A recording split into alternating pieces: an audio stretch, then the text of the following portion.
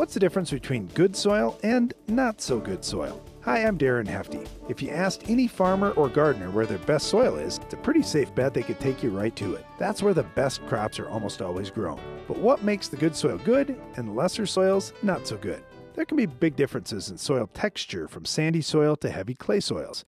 There can also be drainage issues based on elevation and slope. The biggest differences may not be the things you necessarily see, though. Nutrient balance is very critical in soils. Two key nutrients to look at are calcium and magnesium. One of the tests commonly used by soils labs to determine your current nutrient balance is called a base saturation test. Depending on the type of soil you're in, you'd like to see at least 65% calcium and 12% magnesium. Too much or too little of either of these can cause problems. While there's a lot to focus on in soils, the little things like calcium and magnesium can make good soils great. With today's Ag Minute, I'm Darren Hefty.